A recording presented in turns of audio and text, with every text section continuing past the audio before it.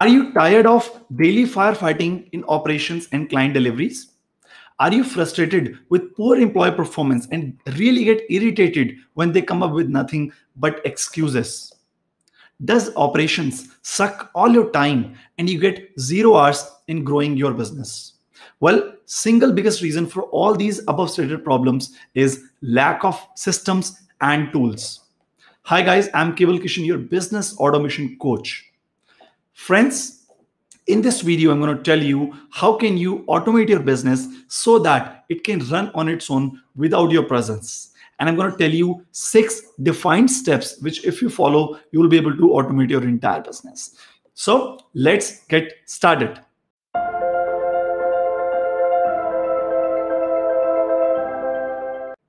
Welcome guys. So before telling you all these steps, please make sure that you subscribe to the channel and share this video with as many friends as you can who are actually a business owner as well.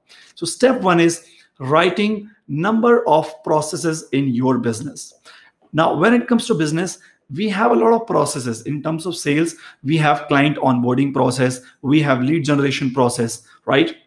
So I'm going to tell you some usual processes which almost each and every business have. And what you can do is you can pick up a pen and paper and start writing down the names of the processes which you think that you have in your business. Ready? Pick up your pen and paper. Let's start noting down. When it comes to sales and marketing, usual processes can be, first of all, lead generation process. How are you getting an inquiry? Most of business owners that I know, okay, in India or outside India, the people who are not systemized, they completely get dependent on referrals. They feel that they do not need to do any marketing. They're living in a myth. Okay. However, here you can just write down in your notebook and pen that lead generation process you need to define. How are you generating the lead? If it is just through referral, at least write this name. Okay. Second process in your sales can be inquiry to customer. When you get a lead, when you get an inquiry, how are you converting that inquiry to your customer? Most of people that I know, when they get an inquiry, they simply write it down on just Excel file or just on a notebook. Okay. And they call the client just for one time that, hey, sir, I got your reference from this guy. Do you need this product or service? And the person says that, hey, I'm busy, just call me tomorrow. And the people, they don't have a proper sales process. They don't have a proper CRM. And that is the reason business owners even forget to take a follow-up the next day. And then people come up with the excuse that their sales is going down. So write down that you need to have a sales process as well. So lead generation process and sales process. This two usual processes are available in each and every business in terms of sales and marketing. Okay. If you're coming with any other process, write it down in the comments. Next, in terms of your operations, I'm just going to tell you some usual processes which businesses have in their operational department. And remember, right now we're talking about the step 1, where you're jotting down the name of the processes that you should have in your business. And then step 2, I'll tell you on how to define it. And then till step 6, you will understand how to automate all these processes. Okay, let's continue. In operations, if you're into manufacturing, it means you're producing something. So your production process, then your packaging and your client, your dispatch, your delivery process to the client. Okay, it can be processes. If you're into service business, so it can be a project delivery or service delivery process, right? So in simple terms, you can write down either order tracking and delivery process or service tracking and delivery process. When I say tracking, it means that you should real time get to know that what is the status of all these orders or the projects or the services, and which are on time, which are getting delayed, and which are already completed, right? In a lot of businesses which are based out of which are into construction or manufacturing or trading, inventory is also involved. So if you're into manufacturing or trading or construction, write down that you need to automate your inventory management process as well. Then once you deliver the product, you need to make sure that you take the client's feedback as well. So client feedback process, how are you approaching the client? How are you asking them to share the feedback, right? So it is the terms of the operations. Clear? Did you write down the processes in your notebook? Type in the comments which all process do you find that are relevant for your business and which you're actually serious on automating in your business. Third one, team management, right? We all have team. If you're an entrepreneur who doesn't have any teammates, you're just running your business on your own, it means you are your own team, right? Now, these videos, these lessons are relevant for people who are just individual entrepreneurs and the ones who are having more than 100 employees as well. I'm into this, I'm helping business owners past 8 years on automating the business, and I've got clients who are just startups as well and who are well established manufacturers and traders as well. So let's get back to the step one. Now let's talk about team management. What processes can you define in team? First of all, task delegation process.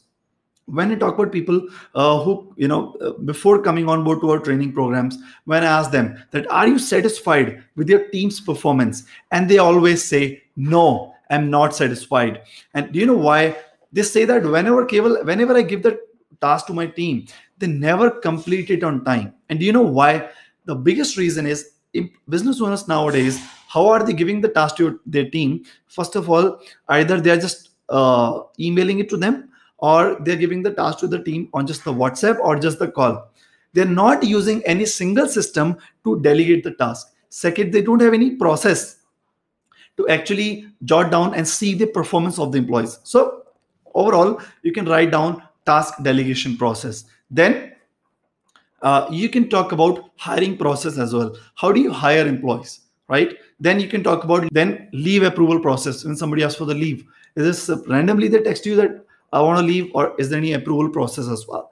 Now let's talk about the accounts. In terms of accounts, it can be the payment collection process, vendor onboarding process, material purchase process, right? How are you collecting the payments? If there are any vendors involved in your business, how are you onboarding them? And if you are purchasing some material from your vendors, is there any process to that as well? So the step one you have completed now. You have written down the names of the processes which are actually relevant to your business, right? Congratulations. Write down in the comments that if you have completed it. Let's go to the next step. Now, I want you to pick up just one process out of all the processes that you have jotted down. It can be sales inquiry to customer process. It can be leave approval process. It can be vendor onboarding process. It can be task delegation process. Just one process, pick it up. Okay. And I'll tell you, there are a lot of tools, including the Google Diagrams or Draw.io. Draw.io is the tool through which you can design the whole process.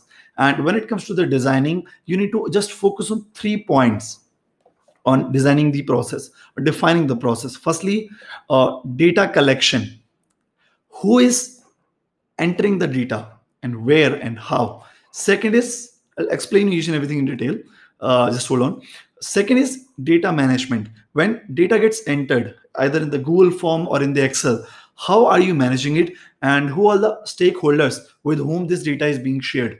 And thirdly, how are you creating the report out of it? Now, when it comes to the report, you need to find out KPIs, key performance indicators from that process, which if you look at through that report, you find out that whether that process is working fine or not, whether people or stakeholders or employees who are working on that process are performing good or not.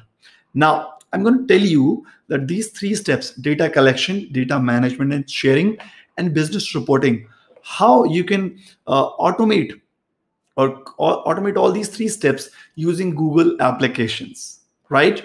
Now, you might have never heard of this, or you might have already using this, but Google applications are the best applications when it comes to for small and medium enterprises, because these applications are flexible, these applications are cheap, and they're really easy to implement as well. And in my programs, which are run called Master of Business Automation, I train you guys on all the Google application, and I give you ready-made tools through which you can automate your business in less than 8 weeks. Now, let's talk about the step, like the point 1 of defining the process, which is data collection. Okay. Now, what you can do is you can create a Google form. What you can do? Create a Google form. Google form is that kind of technology through which you can collect any kind of data. For example, you want to create a leave application form. So employees just fill up that leave application in the Google form and you collect the data. You want to take the customer feedback. So you create a customer feedback form where customers share their name, email, and their experience on how was their experience with you. You want to take the tax details or GST details from your clients. So, or maybe customer onboarding process. So you give a form to your client, you ask them to just fill it up. They fill up their name, location, their GST number, other tax details, and you get their data, right? So Google form you can create for data collection. Second is data management and sharing. Now, if you're using Excel, you cannot automate your business. I'll tell you, you need to shift from Excel to Google Sheets. Google Sheet and Excel are almost same in terms of experience. However, Google Sheet give you those kind of functions through which you can actually automate each and every process out of it. So upload your Excel data into Google Sheet. There are a lot of other tutorials on my YouTube channel where you can find out how to convert an Excel file into Google Sheet. Okay, so connect the Google form which you've created with Google Sheets. Okay, and data which is being entered into the Google form will automatically come into the Google Sheet. Thirdly, you need to find out that Google Sheet, which is capturing the data from Google form, with all stakeholders, with all employees, which all employees you need to share it with. Okay, and share it with them, and find out what data these employees need to enter in Google Sheet besides the data which has already been entered into the Google form, if it is required or not. Okay, and if you just need to want to share it with them, you can share it. If you want them to enter some new data as well after that, you can do that. Okay, and that all you can actually get to know when you define the entire process. And finally, when you have created a Google form, you have created a Google Sheet which is picking up the data from Google form, and when you share it with your employees, then finally the last step on the step 3 is, when you are automating it, is create a business report. Now, there is a tool in Google application which is called Google Data Studio, which you can connect with Google Sheets, and you can easily, using drag and drop, you can create a beautiful business dashboard, and you can create a line graph, column graph, or pie graph, sharing with you the insights of the performance of the employees and the performance of the process as well. And so till now we have covered 3 steps. First was writing down all the processes that you think you should have in your business and you should automate.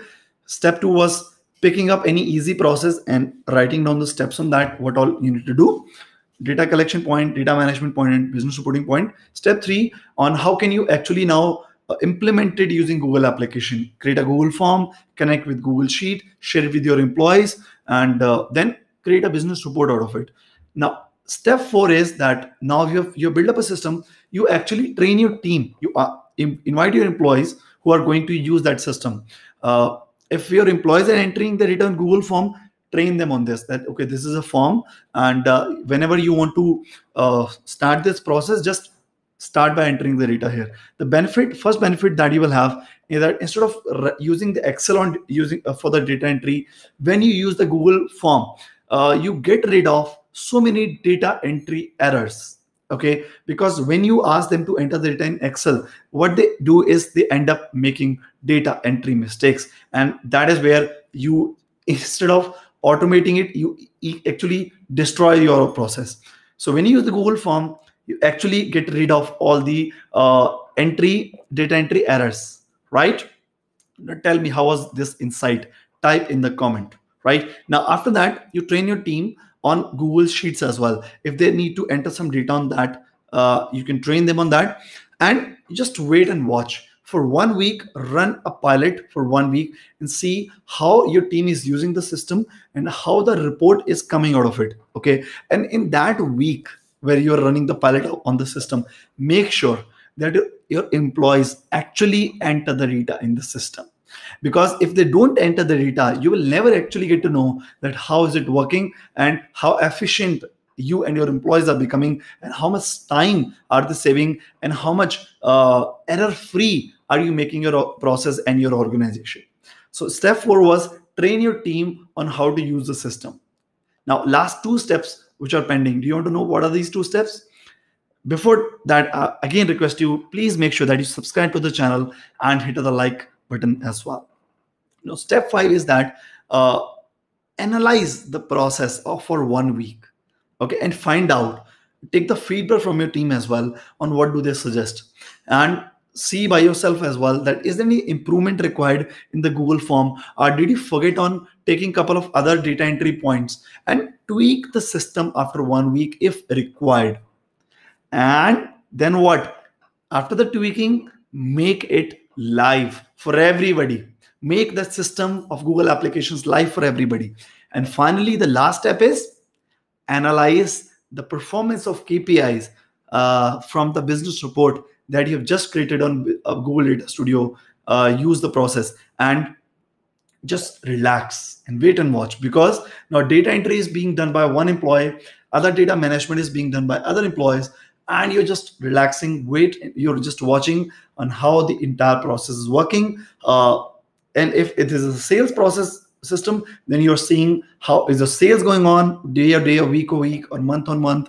What is a top selling product? Who is your top salesperson who is performing the best? If it is the leave approval process, then you're actually watching who is taking most of the leaves, and your senior employees are actually approving it because they have the sheet, and you're just seeing who has pending, how many holidays they're pending, and who is actually not taking too many leaves, and different examples.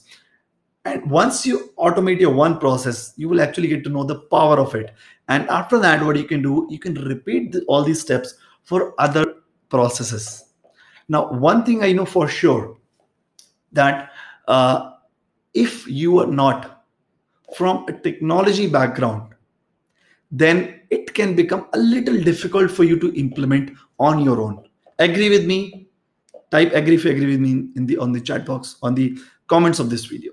Now, I'll just give you a brief about how I can help you. So I am into business automation past 8 years while on this date, and I've helped more than 4,000 business owners across 25 industries, including manufacturing, trading, construction, and 23 other service providing industries. And I've helped them to automate all their processes in less than 8 weeks. And right now, these business owners are running their entire operations working just 1 hour a day. Okay. And the program that I have for all these people and for all you guys is Master of Business Automation Program, which is an online course which you can actually sign up right now. Okay. And I'm providing a 7 days free trial to all of you if you want to automate your entire business. Okay. Now, if you have got the value in this video, please make sure you share it with your friends. And in the next videos, I'm going to share with you more on business automation, specifically on how to automate your sales process, how to get more clients, how to increase more and more team performance. So keep watching my videos, keep enjoying, and keep automating your business. Thank you so much. Keep automating and keep scaling. Take care. Bye-bye.